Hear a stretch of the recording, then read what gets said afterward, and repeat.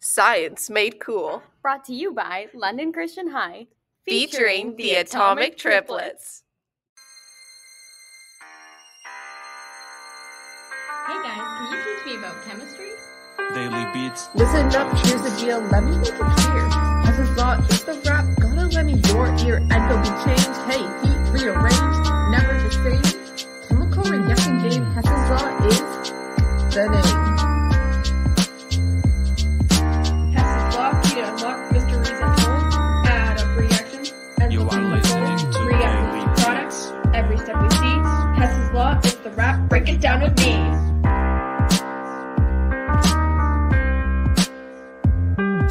Start with standard states, where we begin. For each compound, let the reaction spin. Forward or back, Hess'slaw keeps us on track. Daily beats production. What is Hess's law? Hess's law states that regardless of the multiple stages or steps of a reaction, the total enthalpy change for the reaction is the sum of all changes. The point of Hess's law is to find the delta H of your target equation. Delta H is the change in enthalpy from reactants to products, so it measures the change in energy in a thermodynamic system. This means when thermochemical equations are manipulated to give a new equation, their delta H values are manipulated in the same way. What you do to the equation, you do to delta H. Say we have to multiply this equation by 2 to reach our target equation. We must also multiply our delta H value by the same amount, so 2. Let's ride on over to our practice problem. The top equation written here is our target equation, given to us without an enthalpy change or delta H value. Using the other two given equations below, we are easily able to solve for our delta H value of our target equation, carbon and oxygen gas forming carbon monoxide and oxygen gas. The first step to solve for our delta H value of the target equation is to rearrange the given equations so that the products and reactants align with our target equation. In the first given equation, you can see that carbon monoxide is on the reactant side of the equation. To fix this, we're going to flip the given equation, like so. By doing this, you must also flip the sign of the given enthalpy change, as Hess's law states that the changes we make to an equation, we must also make to the delta H value. Therefore, negative 283 kilojoules would be a positive 283 kilojoules. As you can see, carbon and oxygen gas in the second given equation is on the reactant side, so it does not need to be flipped. Now that the products and reactants are aligned properly with the target reaction, we can move on to the next step. Our next step will be simplifying the equations to match our target. This is done by canceling out elements that are the same but on opposite sides of different equations. So for example, in the first equation, we have 1 mole of CO2 on the reactant side. In the second equation, 1 mole of CO2 on the product side of the equation. Because these elements are the exact same and on different sides of opposite equations, we can cancel both of them out. When we look at our equations, we have all the correct reactants and products that match our target reaction. Now that we have changed our delta H values accordingly, we can move on to the delta H value of our target equation. How do you do this, you may ask? Well, let me show you. The delta H value of our target equation equals the sum of the delta H values of the given equations. So, we add the delta H value of our first equation, which is negative 393 kilojoules, to our delta H value of our second given equation, which is positive 283 kilojoules. Remember that this is a positive number because we had to flip our equations. The sum of these two values is a whopping negative 110 kilojoules. There you have it, folks. The delta H value of our target equation is negative 110 kilojoules. Now that we know how to solve for delta H values of our target equations, let's perform a lab to apply our new understanding of this topic. Lab time! Welcome back, everybody. We're your lab scientists.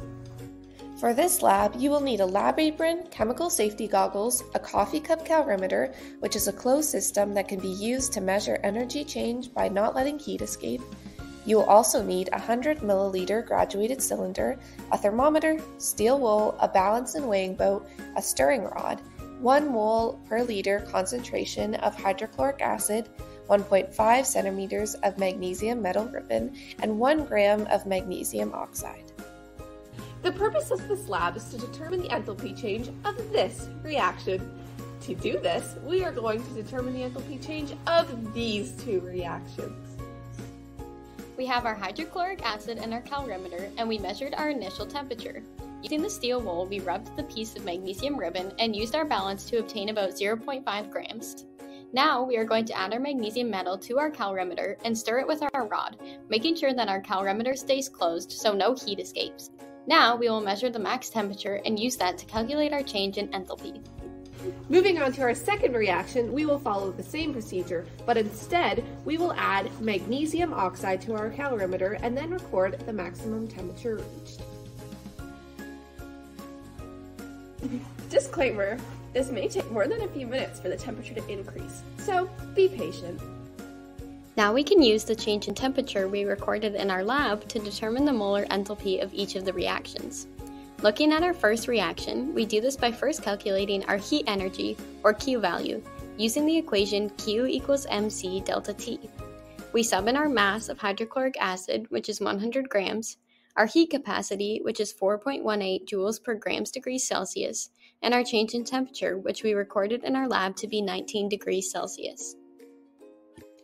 We must then solve for our number of moles using the equation N equals small m over big M. We sub in our mass of magnesium metal, 0.52 grams, and our molar mass, 24.31 grams per mole. This will equal 0.021 moles. Now we can solve for our molar enthalpy by using the equation delta Hx equals delta H over N. Our delta H value is equal to negative Q and is therefore negative 7.942 kilojoules. We divide this by our moles and get an answer of negative 378.2 kilojoules per mole. Now we can repeat these same steps for our second reaction using the measurements recorded of our magnesium oxide and our change in temperature, which is 13 degrees Celsius. This gives us a molar enthalpy of negative 108.68 kilojoules per mole. We have now calculated our delta H value for the two equations and used them to determine the enthalpy change of our target reaction through Hess's law. To do this, we are also given a third reaction with a delta H of negative 286 kilojoules. Abiding by what we have learned about Hess's law, we can see that we must flip our second equation in order to properly align our reactants and products.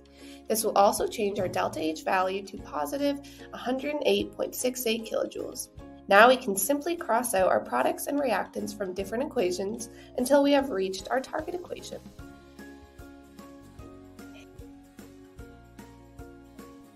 Finally, we can solve for our delta H value of our target reaction by adding the sum of our given reactions. So we add our delta H value of reaction 1, 2, and 3 to reach our final value of negative 537.52 kilojoules. This is our enthalpy change of the reaction magnesium plus half O2 makes magnesium oxide.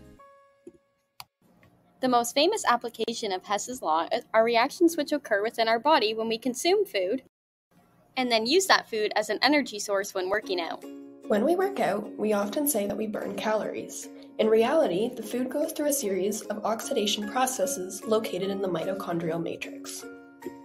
During these oxidation processes, products are produced such as CO2 and water. Hess's law shows that the energy change is independent of the pathway. This means that the same amount of energy is released when burning food. Hess's law is also closely related to one of the topics we have explored earlier in this semester. This is the topic of thermodynamics. The essential premise of Hess's law is thermal energy conservation. It also complies with the first law of thermodynamics, as according to both laws, the total energy in a system undergoing a chemical reaction or other activity stays constant throughout the process.